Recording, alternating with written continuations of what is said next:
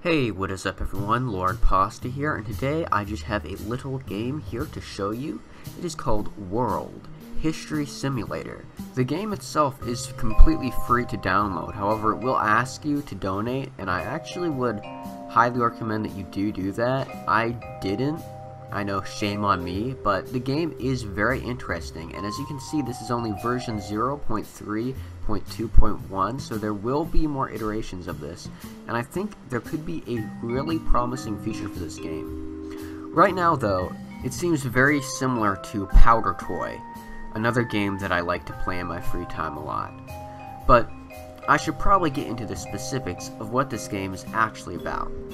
This game is about simulating the entire history of a planet and of a sentient life form on that planet. So as you can see, I've opened up the world generation menu, and there you can see I entered in a seed. There's also an option to use an image for a height map, but that doesn't really work as far as I can tell.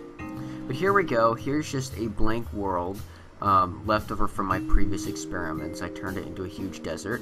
Here I can raise the sea level, and I can see some green starting appearing on the map. Here I can change the terrain altitude, which sort of adjusts the difference in the altitude of the highest and the lowest places. That way we get some mountains, and we get some valleys, and we get some places where oceans can appear, until we get something that looks like planet Earth or some other type of habitable planet. We got some continents there, just adjusting the temperature. We got some polar ice caps. That's always good. You want your planet to have a variety of different ecosystems. That way it's interesting to see your civilization spread across these ecosystems. So here we can see the population creator. You can click random location, or you can do it yourself, and just wherever you click will start. You can see the population is indicated by these little red dots in each pixel. It spreads out.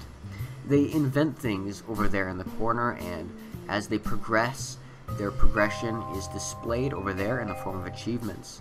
You can examine each individual pixel for a population count, but eventually these nations will begin to appear. Each one has its own language, its own culture, and its own leader. It's very interesting. They each have their own philosophy too. But that's a bit complicated. I'm not going to go that in depth. There are many different options for viewing. You can view the biomes, which is the default. You can view coastlines, like that. You can also look around the map. There's also a globe view, which you can access in the upper right hand corner. Or you can go into the elevation map, which is also useful. Just take a look around. All these nations sort of fill up all the available space. And here we go. Sometimes you get these errors that occur. And I assume that it's just simply from the early state of this game. I do have my fingers crossed that this game will be promising in the future. Anyways, I've been Lord Pasta. I hope you check this out. Goodbye.